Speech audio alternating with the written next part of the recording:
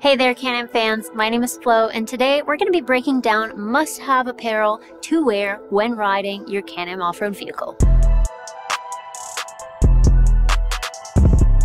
Whether you're a seasoned rider or a new member of the Can-Am family, the right head-to-toe protection is vital to maximizing your enjoyment.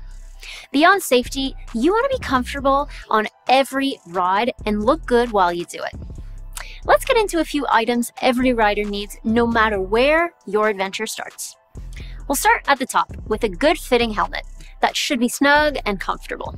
Featuring a lightweight design that doesn't compromise on safety, the Pyro helmet can be a great choice for any season. Now, clear vision is crucial when you ride, especially when you're tackling the toughest terrain.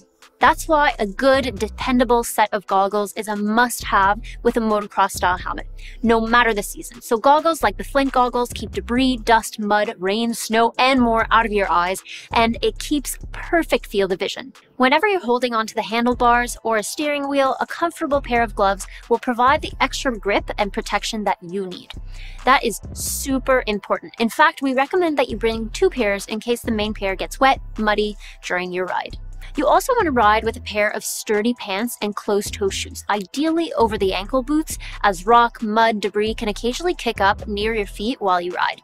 As always, making sure that you stay covered is super important. That's why we also recommend that you protect yourself with a long-sleeve shirt or a jersey, as well as long pants in case you kick up some debris. Now, last but not least, you never want to leave without an emergency rain kit.